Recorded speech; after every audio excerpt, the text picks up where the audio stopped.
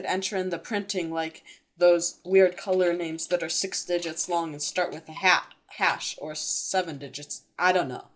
But this way is simpler, but I'm just going to make it even more, shake it up and make it random. So I'm just going to say random right here for the red. Now random, so I'm going to name it anything from 0 to 225 because 225 is the maximum value.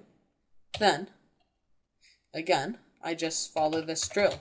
Random, 225, and random, 225.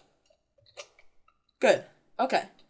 Then we have to end this statement again with the outer parentheses and end it with a semicolon, then end the draw function.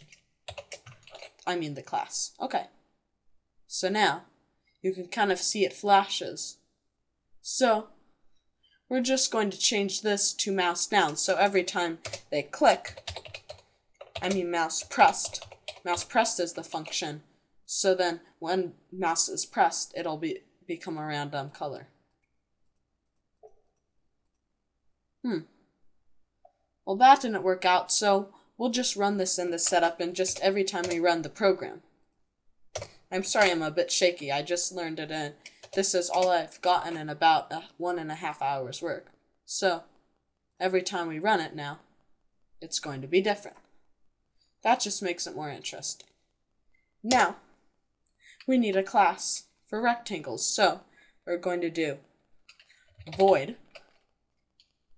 Now, draw again. Now we're just going to define some integers. For some reason, you have to define it twice. I haven't really had the time to solve that problem either. So I'm just going to define an integer. Now I'm going to make this an integer so it's pixels instead of float. So I'm going to name it integer. Then I'm going to name it mouse, except I don't like typing in the E. So now since it's an integer, I'm going to name it an I. Now since it's the X position, I'm going to do X. You can choose it to do it your own way, but that's just the way I like to do it. Okay, now I'm going to equal it as mouseX, which is an exact dynamic value, which is the mouse position in X. Now the reason we do this in draw is if we did it in setup, it would just take the initial position. Then we do the same for Y, following the same template pattern.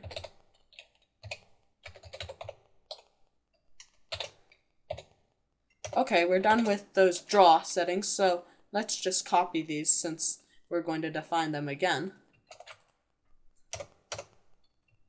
And this part too. Okay, so first, what we should do is name another class, void, and let's name it mouseDragged when they're dragging the mouse. Good. Now,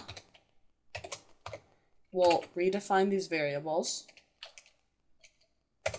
Now what we're going to do is we're going to say a rectangle.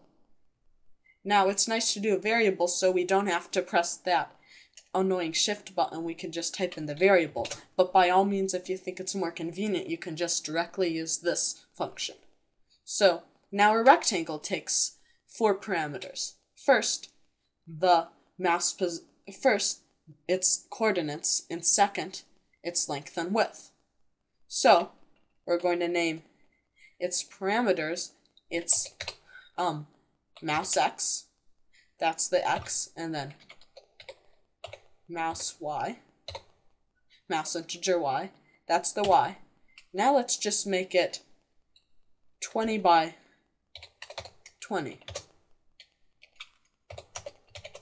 Okay, now let's run our code and see where it's at. So as you drag through, you get a bunch of rectangles.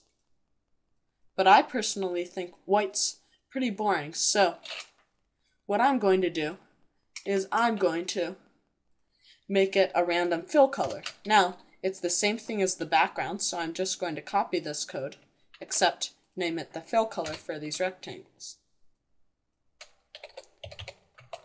Okay, so now this was what I was able to figure out from the tutorials, and that was pretty much all. They didn't exactly teach, so don't look for a reference tutorial, because you won't find one. I just took what I knew from the first 2 tutorials and tried to create an app similar to Doodle Kids, except I don't have the shapes. But pretty much with the shapes, you just have to somehow, which you'll have to learn, to find random shapes and just then create a bunch of strings and booleans and functions and all this to get random shapes and random colors. So you pretty much get the pattern, and thanks for watching this first tutorial. And I'll see you soon with my Blender one.